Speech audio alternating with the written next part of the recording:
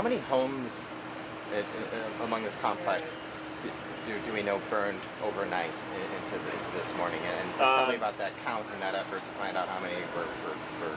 Last night, we don't think we lost any homes last night. We, as the fire organization, as a team, aren't in a good place for us to go out and make a count on homes, because we're out there moving around trying to go from house to house, and we don't know what was a primary structure, what was an outbuilding, what was a greenhouse. So we leave that to the county assessors and the sheriff's department. They are working with us for areas that are secure for them to get into and look at. They've started at this end of the valley, and they're working their way through the fire area, and we'll get those numbers out just as soon as we get them from them. But for us to try to make a guess, it's hard for us to pick, because we don't really know what's what out there. Are homes being threatened right now, and what area are you most concerned about? The area we're most concerned about is the area just north of town here in that Union Canyon area. The subdivisions up there between Union Canyon and Echo Mountain, the ski area that's up there. There's stuff at the top of that drainage there that we're trying to figure out a way to cut the fire from coming any farther down. If it does keep coming, its next stop is coming down one of these canyons and coming into the other end of town, and that's where we're focusing our effort today. Winds today? Never favorable? Winds today are going to be about what we saw yesterday. Not talking about a big change, but our meteorologist is giving us a warning for Wednesday. Going into Wednesday, we seem to be in a kind of a cycle where we're going with kind of the doldrums, which we have right now, to a dry front coming through again. That'll increase the winds, it'll increase the mixing, we'll get a little more fire behavior. It's going to stay warmer, temperatures are going to come up a little bit, our inches will drop down again, and it seems to be a pattern that's cycling through every few days. We'll do that, then we'll kind of come into where that'll move on, the high will build in, we'll get a cap, the temperatures will go down, the R inches will come up, and that seems to be a pattern we're getting into. You've got 1,000 firefighters, you say, out there on the lines. This is now the highest priority fire in the country. Is that actually enough? We have got people to cover what we're trying to get done right now.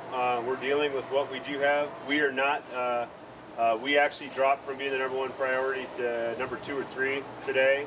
Like I said last night at the community meeting, that we're #1 for now, and we can be replaced easily as other fires are looking at what's going on. There's just a tremendous strain on the system right now as it is. Everybody would like more of whatever it is they're looking for. We're feeling pretty lucky in that we have the Guard, we've got the DNR crews, we've got some hotshot crews. We probably have more helicopters than any other fire going on in Washington for sure. So we're feeling pretty comfortable with what we have right now. Sure, we'd always like to be able to get more, but with what we have right now, we're putting together a pretty good plan. We think that'll meet some of our objectives and protect the values that we have at risk. For the people that live here, how would you gauge their safety? The people right here? Yeah, the threat of people here. Like I was saying last night also at the community meeting, in one of the forms that we fill out that we kind of turn in every day for our kind of night report, there's a box in there that I checked that says potential future threat. And this area is still under a potential future threat. It's going to be that way until we can get some line established north of us, just outside of town here, or until the weather changes. And we don't see the weather changing, so we're working really hard to get that line in and start to get some control in place. What's the percentage of containment? We still haven't called any of it contained yet, but you'll see that change tonight. We've got some areas that we've gotten line around. Crews have walked through it and checked it. And when we start to call an area contained, that means firefighters have kind of wandered through the area and pretty much looked at any of the ash pits, and they've actually put their hands in them and checked them to see if they're cold. And we go through the edge and secure a short part of the edge first, maybe 50, 25, and then we'll start working on 100 to 200 feet, 300 feet later on when we start calling it controlled. But we try to get it contained first. That's just that first narrow bit where we don't think it's going to move out of there again. It still could, but we're pretty confident it's not. You'll see some of that coming in tonight as we get more intel, we get more people on the ground, we get some of these areas covered. We like to get through it once, we don't see it move, we come back through, we don't see any more smokes on the edge, we come back through again, there's nothing, we've kind of hand checked some stuff, then we'll call it contained, and we're feeling pretty comfortable that it's not going to move from that spot. Can you clarify, just for redundancy's sake, what the Chelan complex fire is now the umbrella of? Does that include the Wolverine fire and the first creek? I mean, just so I know.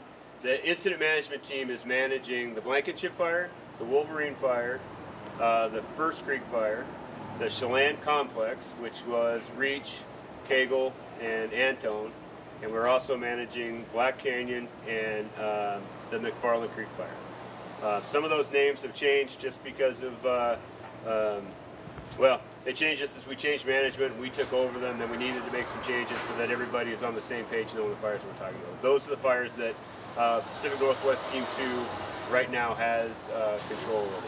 Do you expect much growth today? I do expect growth to the north on the Chelan complex. That's going to keep going to the north and a little bit to the west. Like I said, to the McFarland and Black Canyon are probably going to burn together today. So that would kind of be north and south, and then they're just kind of expanding out a little bit. And we're hopefully, the only advance we'll see on First Creek will be to the north and west, away from the structures and kind of up out into the country there, and that's where we're trying to get some land around. What's the latest acreage for the Chelan complex? We were just shy of 60,000 acres for the Chelan complex this morning. Is the worst behind us? A lot of it depends on what kind of success we have up there today in that Union Canyon area. If we can get some line established in there and start moving towards the north, it's just tricky country because wherever you go, once you think you're at a spot where you're looking good, then all of a sudden the ground drops away, goes into a canyon, then shoots up the other side, and there's no road access to get in there. So somehow we have to figure out a way to bring fire with us to get across that so that it doesn't keep coming down the canyon. So, you know, we're doing what we can. We're in a fight, like I said, up in there, trying to get across that, and we'll see where we end up at the end of the day. We're feeling pretty good about the plan we have in place. We're feeling good about the assets that we have. If the smoke clears enough, you'll probably see a pretty good air show in here today. We want to put some retardant up there, some stuff for us to work off of if the guys can find the right spot. We were talking about it earlier on that we end up making a shift at some point when we start doing initial attack and we go into the extended attack. It's what we're doing. We go from point protection where we're trying to just get around all the values that are at risk, and then we start building a strategy for how we can do what we call perimeter control, or putting some lines around this to stop the advancement of the fire itself. And we're in that transition phase right now where we're going from structure protection to perimeter control, trying to come up with some places where we can get dozers and hand crews, do some firing, use the heavy helicopters and retardant to build line and get away from the values that are at risk. Any idea how many homes are threatened in that area? We just took a snapshot of it last night, and in that area up there, we're thinking probably about 400 homes. That's just a really rough guess, but that's what we kind of do a circle around it and started kind of counting the boxes that were on the map. What area is that? Not very accurate. Union Canyon, is that what you were just talking about? Yeah, Okay. Union Valley. Okay. I believe it's the term that It's about 400. Yeah,